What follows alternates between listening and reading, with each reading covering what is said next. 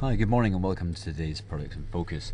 So most global equity markets are actually up a little bit higher this morning as the latest round of Chinese data again disappointed, which kind of gives rise to the fact that there's going to be more stimulus on the horizon for China. So bad news is good news at this stage, and that's helped most other global markets, including the Eurozone and the US, take up that little bit higher as well. You can just see the big turnaround that we've seen in yesterday's candle on the US 30, very strong turnaround from a low quite below 18,000 to close above 18,085 is still pretty decent.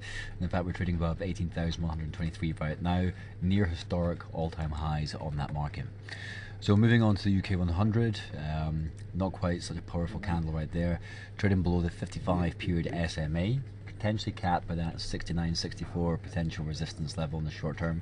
Still trading above the zero line on the MACD, with the other technical indicators flattening out ever so slightly. But we've still got the kind of tips of these candles to contend with, where we've had a series of lower highs, and the UK 100 can really do with getting its head above 69.64 with some conviction, and certainly getting quite close to 7,100 again before it's going to get the opportunity to springboard that little bit higher. But I think it's going to depend very much what's happening over in the Eurozone with Greece and economic data coming out of America.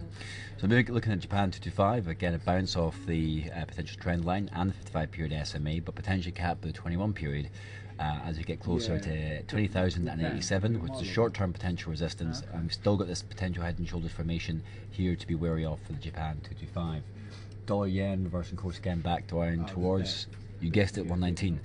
So 119.80 odd is what we're at just now. But we have seen some yen buying, and gold spiked up yesterday as well. Crude spiked up, a lot of commodity prices spiked up. That's on the back of the stronger USD apparently, but we're not really kind of seeing that in today's market. But also just a little bit of uncertainty. Bond yields sold off again last night as yields increased, but bonds sold off. So as new yields become higher, obviously people get rid of the old ones.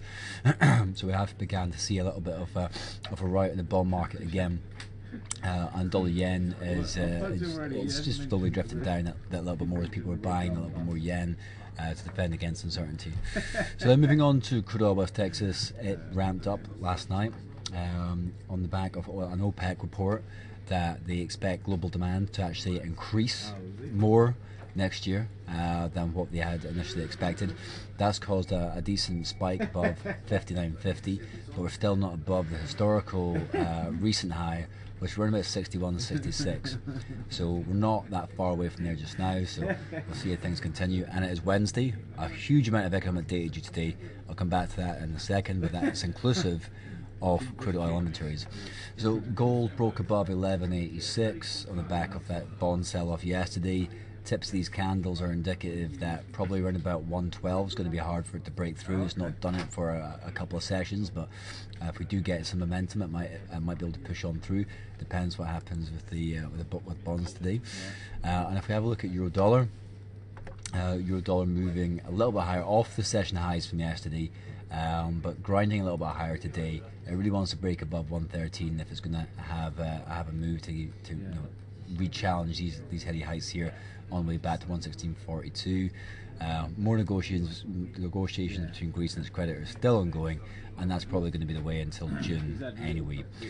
Cables had a great run, absolutely smashed it the last couple of days. We're at 157.43 after the general election. Cable's gotten a lot more stable. It's pushing up higher. 157.43 is potential resistance, followed by one spot, 59. And technical indicators, RSI specifically, is showing it as being overbought. The slow stochastic has already broken through the 80% level. That was a number of sessions ago, and the MACD is just going higher and higher right now. So the MACD histogram is actually accelerating. So we're not giving any early warning signals for a potential reversal. So just watch that, because it looks like it could keep on going. So economic data wise, as I mentioned already, China disappointed across all of their retail sales, industrial production and activity indication.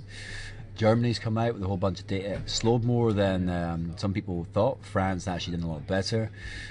You got UK employment data due at 9:30 UK time. Eurozone GDP, Eurozone industrial production, US retail sales, and of course crude oil inventory. So make sure that you've got all these announcements all set in your calendar. Promises to be enough information here, enough macro data to have some volatility in the market, so should keep that quite interesting. And Thursday there's a couple of bits, there's employment data and PPI, but today is the day for most economic data releases. So as ever, keep your eye on the chart forum, make insights part of your day going forward, and join me again tomorrow to find out what happened next.